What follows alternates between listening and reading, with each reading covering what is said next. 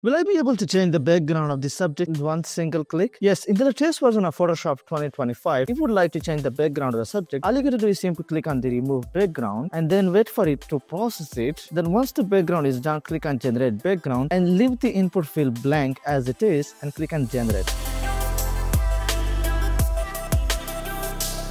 As you can see here, the backgrounds are generated. The second one is kind of good. If I want to generate a similar, I'll right click here and click on generate similar. This one is kind of looking realistic. I can switch between the other one, which one looks way more cool. And this is just done with one single click. Same goes here, if I want to remove all the wires and cables with one just single click, I would just simply head over to the remove tool, click on find distraction and click on wires and cable.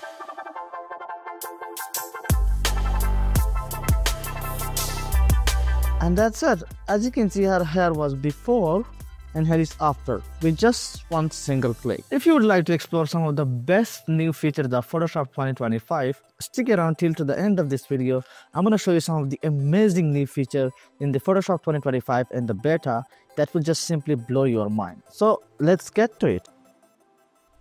Starting it with number one, removing wires and cables. Now in Photoshop 2025, we have a brilliant feature that allows you to remove wire and cable with just one single. Now if I select the remove tool and go to find distraction and click on wire and cables. Now I do want to mention here that by default, while trying to remove this cable, the Photoshop uses her generative AI, which gives you really outstanding result. Now let me show you. If I enable this, auto may use generative AI. It's gonna try to use her generative AI where it is complicated for the remove tool to make the details.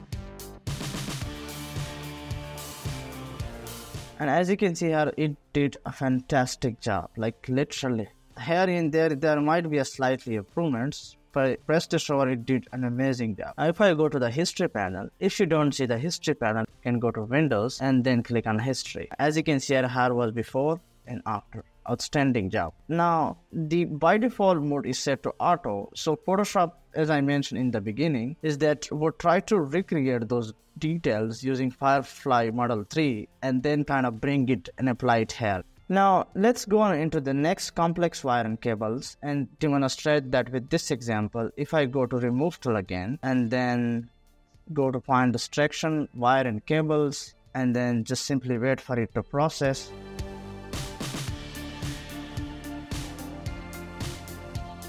As you can see here, it did an amazing job here as well. Of course, there is a slightly improvements here and there. You can just simply paint over it.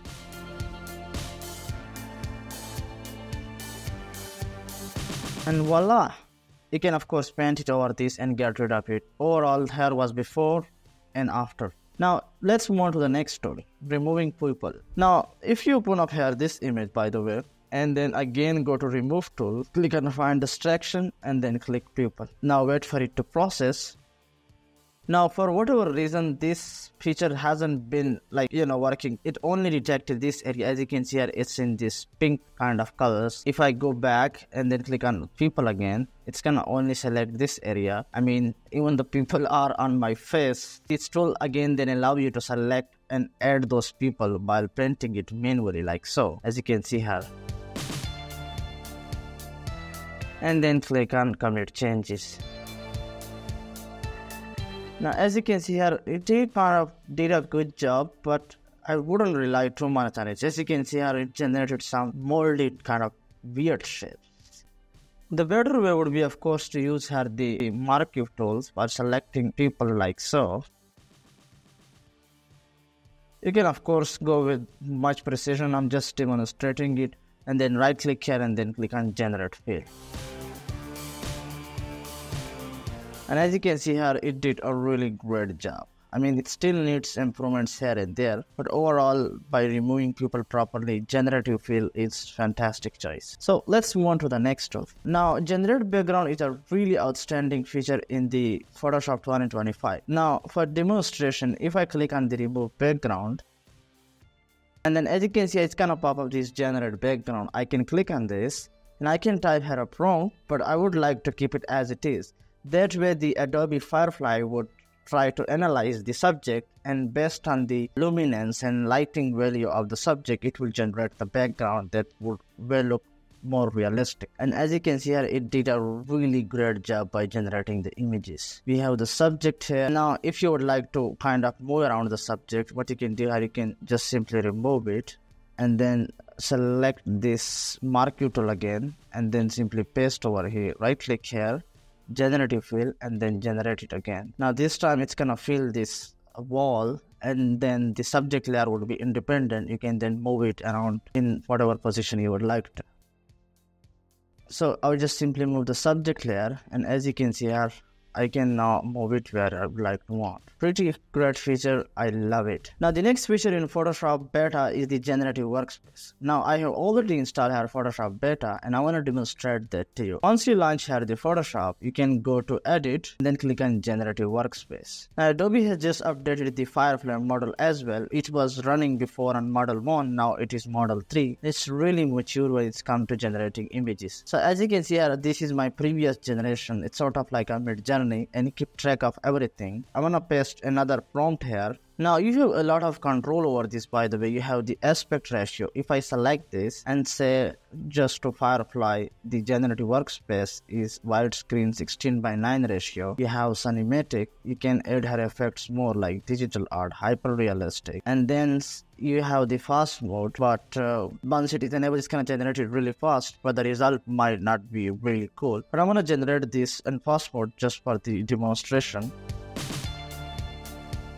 Now as you can see here, it did a really outstanding job by generating the images. Now the best thing about the Generative Workspace is that you don't need to wait while the image is generating. You can do things in the background. For example, I have this prompt. I can add here another prompt meanwhile. For example, let me paste here another prompt, and then if I click generate, it's gonna keep generating, and I can type here another prompt while that one is generating in the background. So it would be working simultaneously without waiting for the other one. So it's really amazing. Now the other thing is that you can add here variables. Now variable is sort of like you multiply the prompt with those variable size. For example, if I type here cinematic and then type here the fantasy style, and then type here the digital painting style, and then correct this. Now as you can see here, it's gonna generate 12 result. Why? Because we have 3 variables, and then 4 is by default the Firefly is generating, and 3 variables, so 4 times 3, 12,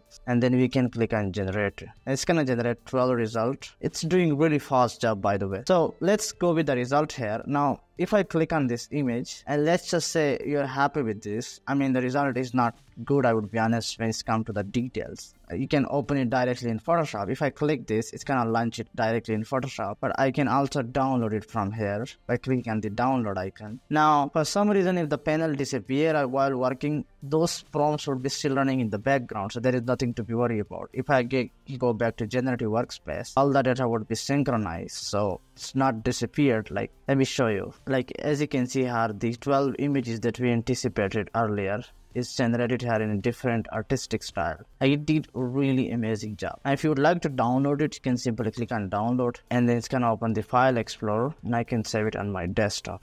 And that's pretty much it about Photoshop 2025. I hope you guys are liking this video. If you like this, be sure to give it a thumbs up. And if you like my overall contents, I make videos every single week related to design and technology. If you would like to support this channel, please feel free to subscribe to it with bell notification. Then I will catch you in the next video. Thank you so much for watching.